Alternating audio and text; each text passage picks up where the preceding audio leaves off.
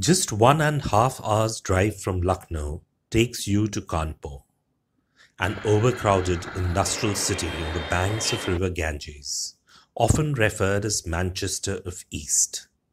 Kanpur was not only an important garrison town, but also economically well developed to host some of the top mills and factories of the British India. With going back to the old spelling from Kanpur to Cawnpore, a lot of history changes, and it takes you back to June 6, 1857, when Indian forces commanded by Tatya Tope attacked the British officers and their families who were taking refuge in a makeshift entrenchment with no means of long survival. On June 27, 1857, a deal for safe passage was offered to the holed-up British by Nana Sahib, and they were allowed to leave the city by boats.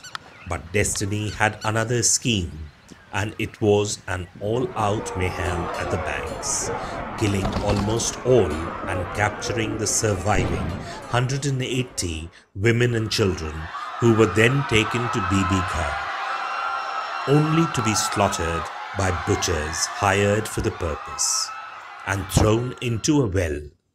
A few who were alive also died with the weight of dead bodies thrown over them in the well.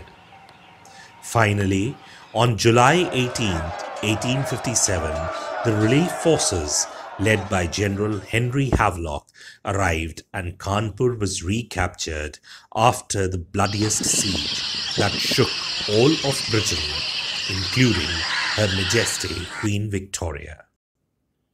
On this curated tour, we take you to trace this gruesome story of despair and visit the focal points, including the memorial that revisits Kanpur of 1857.